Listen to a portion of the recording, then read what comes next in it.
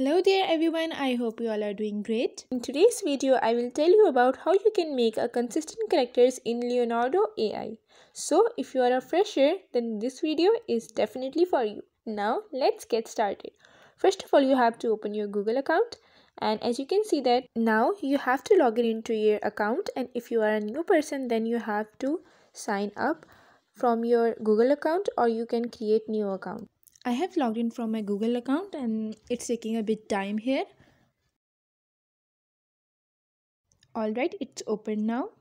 First of all, you can see that there is written image generation, so you have to click on it. Now you can see that I have written already some lines for a prompt, so I am adding more words into it. I am writing more words to enhance it. Now you can also enable add negative prompt from here. You just have to click on it. You have to write those words here which you don't want in your image. So I have written two heads and fake smile which I don't want, and now I'm clicking on generate button to generate it. The pictures are generated now, so I'm clicking one of the picture here, and now I have to download it from here. Alright, the picture is downloaded now, so I have to cross it, and for the consistent images I have to scroll it down a bit, and here you can see that written image to guidance, and you can also click on image to guidance from the above. And now I have to place an image from my drive or my device.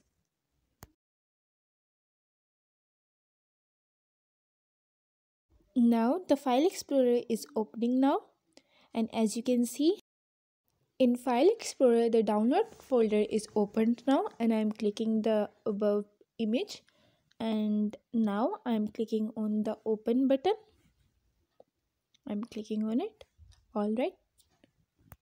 The image is placed now. You can also increase the strength, as I'm increasing the strength a bit. And now I have to change the prompt a bit according to my likeness. I'm also adding butterflies and settings as a text here in the prompt, and now I'm clicking on a generate button. Now the beautiful images with the butterflies and the girl are generated now, and you can add more fun prompt to enhance it. Alright, that's it for today's video. I hope you liked it and enjoy it. If something was unable to understand, then you can comment down below us and let us know.